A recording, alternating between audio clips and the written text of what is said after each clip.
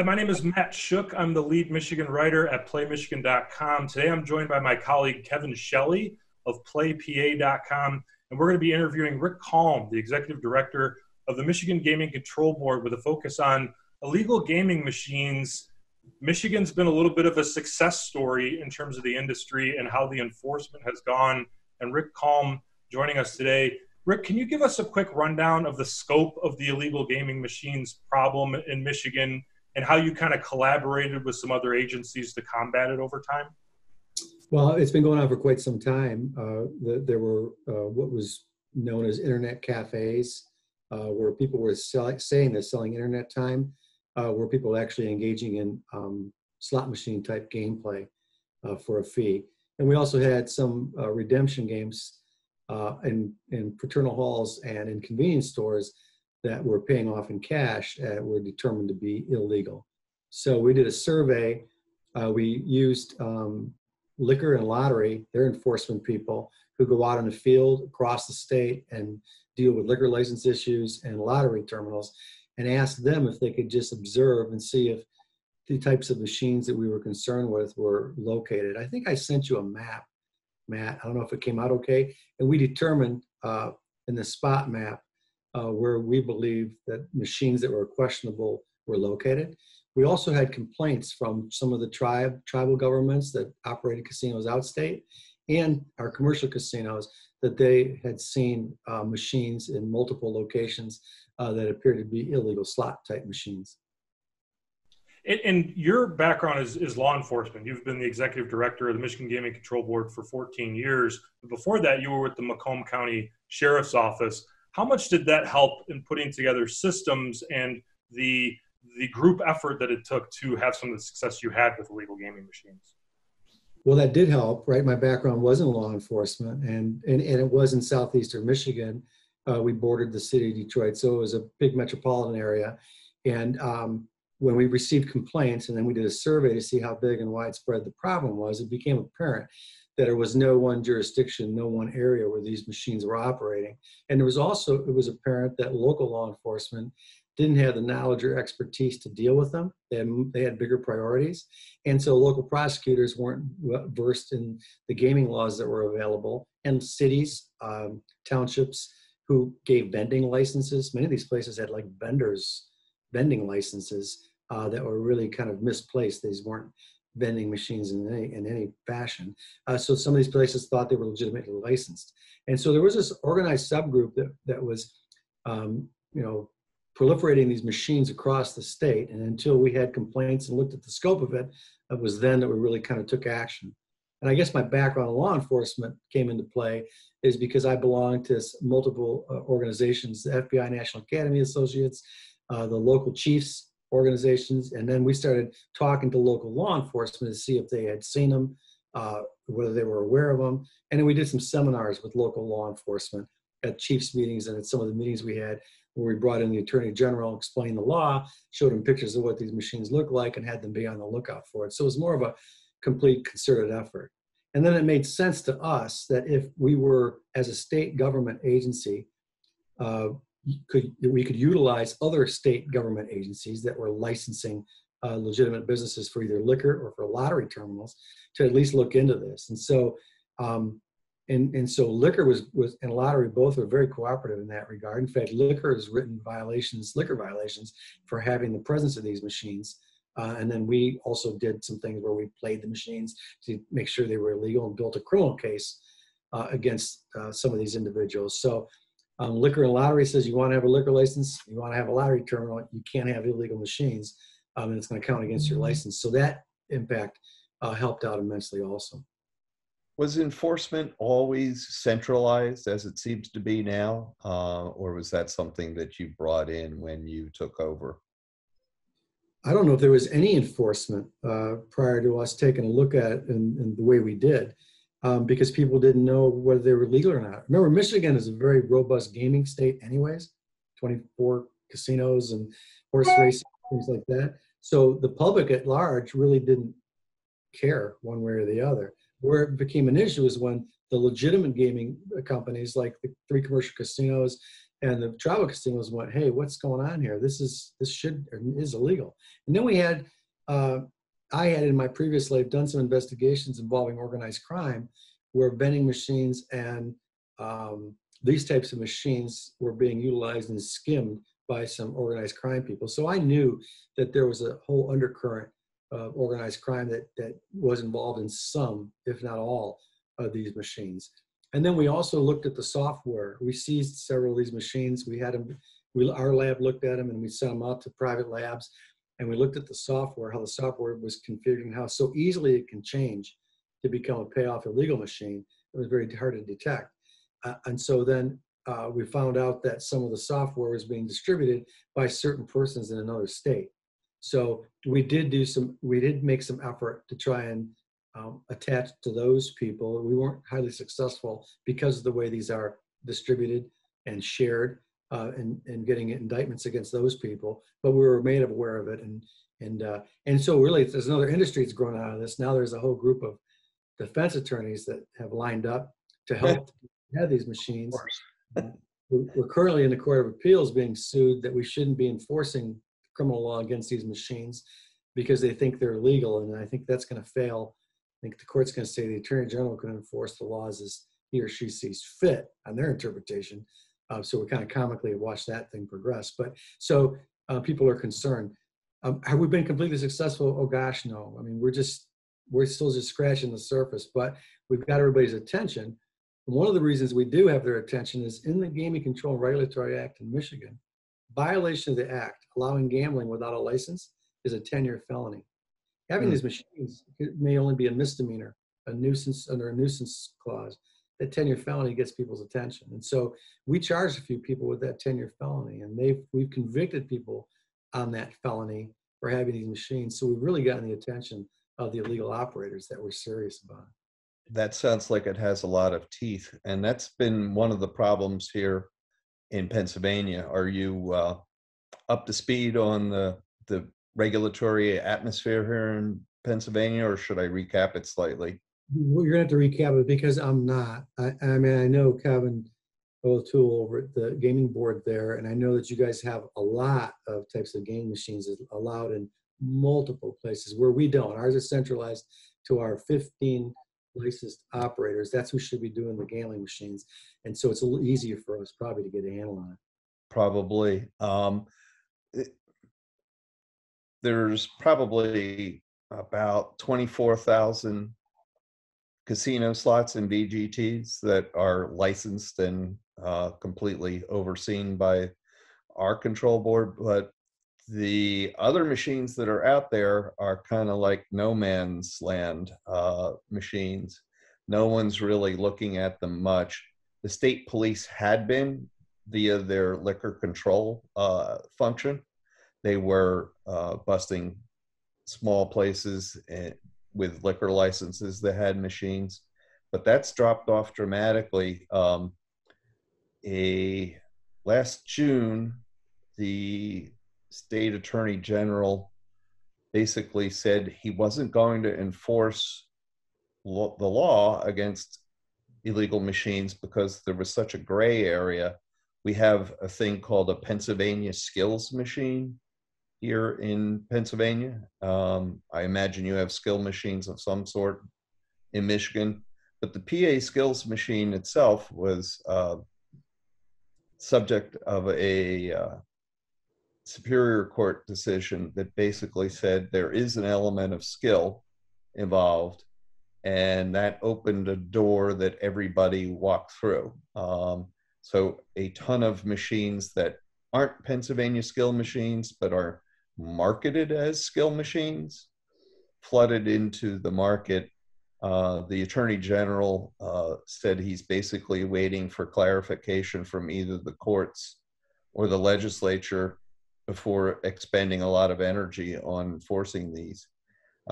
The upshot is, and this comes from a spokesperson for Pennsylvania Skills, he thinks the proliferation of machines that we've seen in the last year are exactly because the AG isn't enforcing, and the confusion over what's legal and what's not legal in Pennsylvania. The district attorney in Delaware County, which is southwest of Philadelphia, so probably similar to the county where you are grounded in terms of size and population and whatnot. He estimates in his one county of 500,000 people that there are 20,000 illegal machines. They can't get a handle on it. He's made arrests and seizures. Other DAs have made arrests and seizures, but it's kind of on an individual higgledy-piggledy basis right now. Do you have any suggestions for how Pennsylvania could get its act together, given where things seem to stand in Pennsylvania at the moment? You know, I don't know. Based on what you're saying, it sounds like that there's a lot of confusion on what's illegal and what's not. Until that confusion's cleared up, DAs, as a rule, don't want to go down that path and then lose cases. And remember, the priority we're dealing with, for the most part, other than the crime that surrounds these machines, kind of a victimless crime. Now, our enforcement, our attack on this might seem central, but the prosecution really isn't.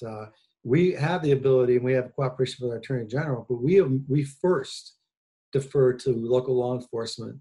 We'll hand the file to them and say, this is illegal, or to local prosecutors. And we've been successful with some of those local prosecutors taking it and local law enforcement handling it.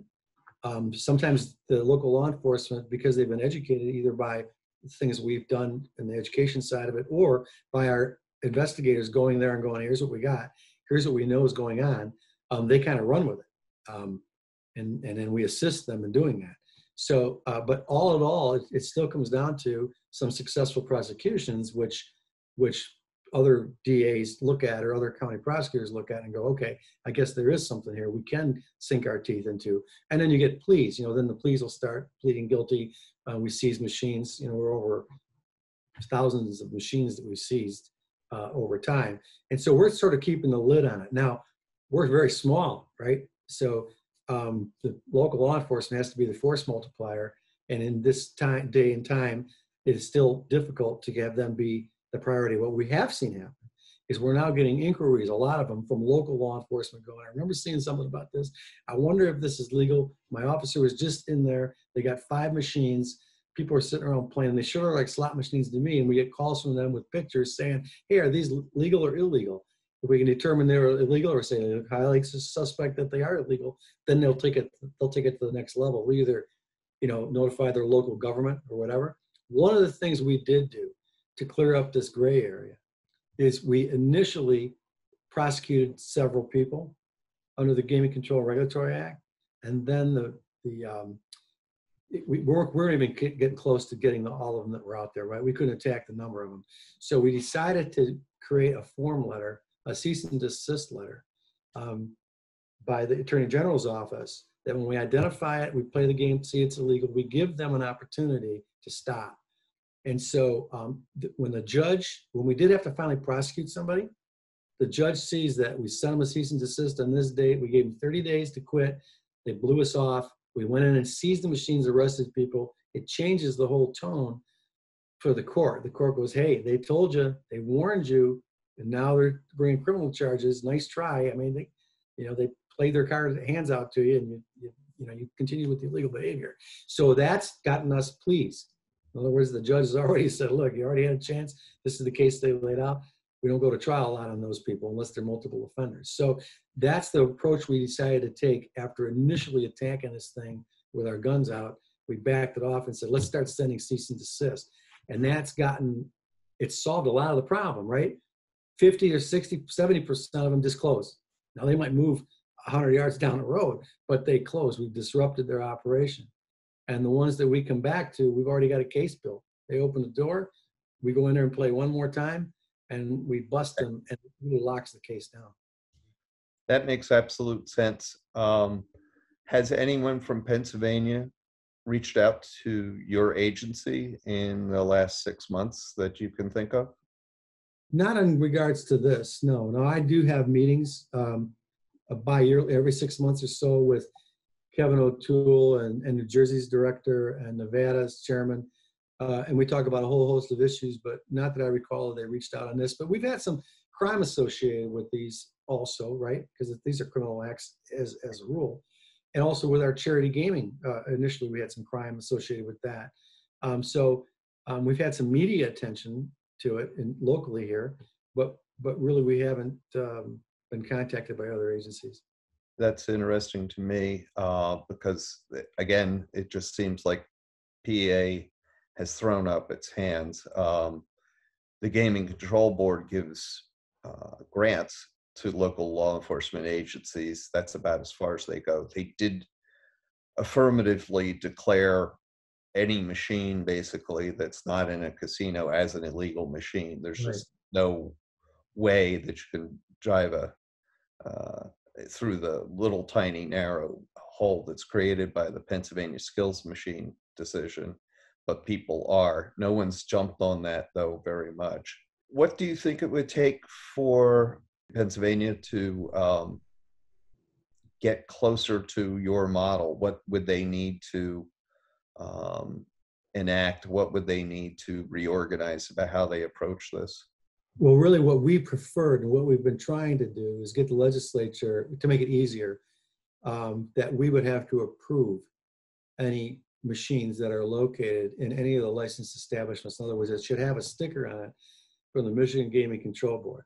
Well, between the three of us, nothing there is going to get a sticker from the Michigan Gaming Control Board. What that does is that allows the city, the police, the Liquor Control Commission, the lottery people to look at it right away and see that prima facie, without the sticker, it's an illegal machine. And then there's no question. Now, if there was a Chuck E. Cheese that had a legitimate skee ball redemption game, we could sticker that and say this is a legitimate skee ball redemption game, and it's approved by the Gaming Control Board as that. Anything short of that, though, that would never get a sticker, and it would be prima facie evidence for local law enforcement. Just write a ticket and say, get that out of here. It's illegal. It doesn't have the sticker. So it would drive that, not that I want to take on any more responsibility, but it would drive that industry to have to come to us for approval, which they wouldn't get. That would make it easier for everybody to see. A lot of sense. I had spoken at that webinar that we were both involved in about a murder that was related to an illegal machine in upstate Pennsylvania, Hazleton. There was a video poker machine in a convenience store. A guy played it repetitively. He played one day, came back a few hours later disguised, and shot and killed the clerk on duty, stole the payout money that was behind the counter. So while it's mostly not a victimless crime, which in your basic VFW setting, it's usually not a victim crime kind of thing. It can be. Have you had any incidents of violence related to machines in Michigan? I'm sure we have, but I don't have any statistics to relate to regarding that.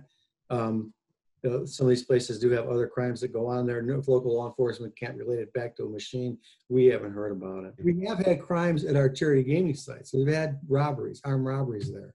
Okay.